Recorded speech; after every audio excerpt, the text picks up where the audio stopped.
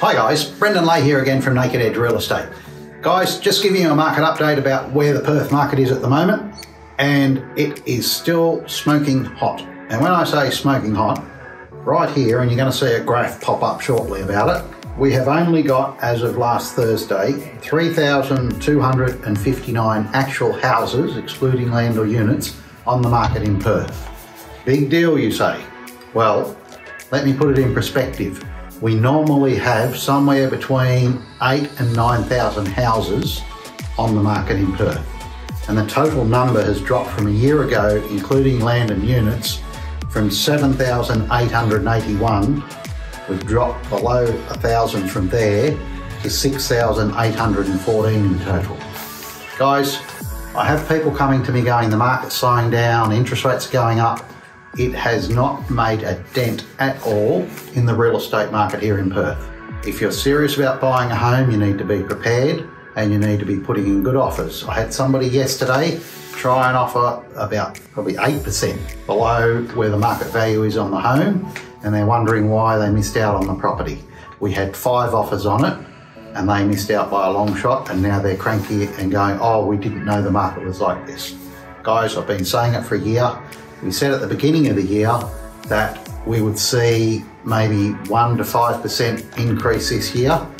Well, I'd like to say I think I've been wrong on that one, which doesn't happen often, but we're probably going to see closer to 7 to 10% growth again this year. So be prepared to put your best foot forward out there at the moment. Every single property is still getting multiple offers. Welcome to the market update for Bedfordale for April. In the past 6 months, there's been 13 sales. Currently sitting on the market today, there's 8 properties. Average days on market is sitting at around 39. Highest price paid has been $1,960,000. The lowest price paid has been $725,000. That's giving us a median price of around $930,000. Guys, as I've been saying, the real estate market in Perth is booming along and is showing absolutely no signs of slowing down, just simply because of the amount of homes that are on the market at the moment. Don't forget, we have also, according to Rio last week, released numbers. We have a shortage at the moment right now of 25,000 homes in WA. On top of that, a lot of investment properties have been sold, so renters are finding it very tough. So if you're an investor, my advice is hang on to your rental properties, because rents are going to continue to climb at a fairly steep rate going forward over the next couple of years.